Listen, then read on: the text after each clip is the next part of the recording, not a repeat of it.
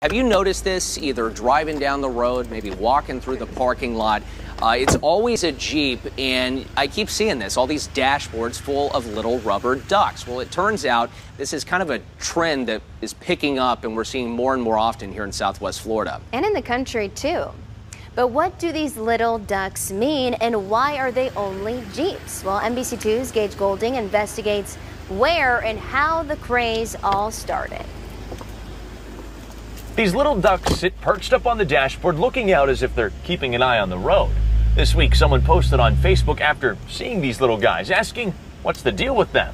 I sat there wondering too, but once I started learning what they mean, I just had to share it with you. I have seen those on a vehicle before. He's clearly not alone. These tiny bath time toys have found their way mainly into Jeeps. Actually, there's even a name for it. Getting ducked. So what the heck is getting ducked? Is it to float in case they flip into a canal? They got little floaties? Not quite. The start of these little squeaking ducks goes back to 2020, a year we all remember. So getting ducked it started back in COVID. There was a lady out in Canada and she started putting ducks on people's Jeeps that she liked. In a time where it was best to be apart, these little ducks brought the Jeep community together. And of course it took off. Now just about every Jeep out there has a little duck somewhere inside. It probably annoys my wife now more because I've gotten so many up here. It tells me that somebody liked what I've done, because that's about what the duck is.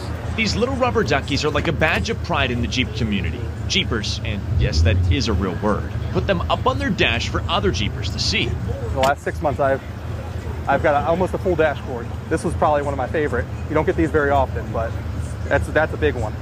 No matter the shape, size, or design, each duck is a smile share. So with that, Andrew says, keep ducking.